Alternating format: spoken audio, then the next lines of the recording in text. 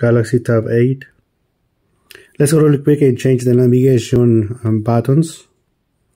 If you want to change it into swipe gestures, let's go really quick and find in these options. So let's open tablet settings and let's go really quick and find display. And then at the bottom, you're going to find navigation bar. Open that and you have your options.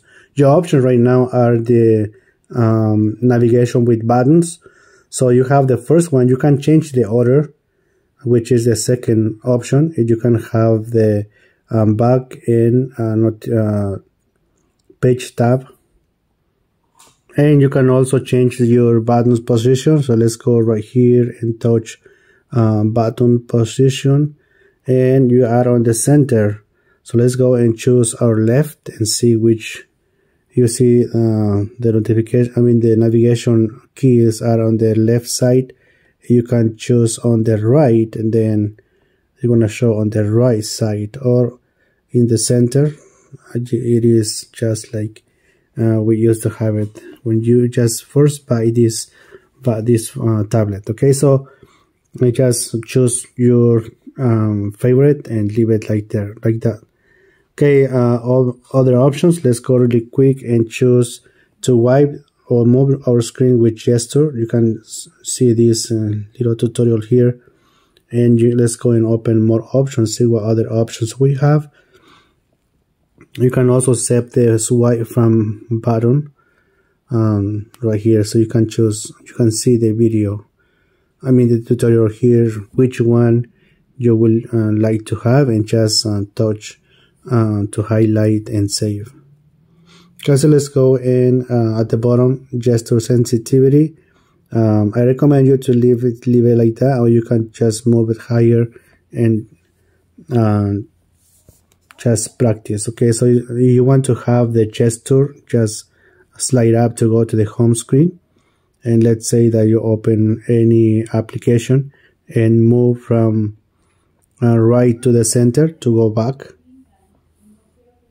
Home screen, and touch, slide and hold to open all the application tray. This is the history of the application that you've been using on your tablet, right? And just go back to the home, slide and hold, slide and release quickly to go to the home screen. Okay, so let's go back to settings, display, navigation bar, and let's try the second one. Okay, this is how you're gonna see your navigation buttons here. So this is home, this is the application panels, so quickly you can access to go back to any of these. If you are using multiple applications, you can go back quickly and open it. And this is the back. Okay, so home, slide up in, right? So this are the gestures that you can also use on your tablet. And okay, so this is basically what this tablet has. So once you highlight your favorite navigation bar, just when you touch this icon to go back, automatically will save your changes.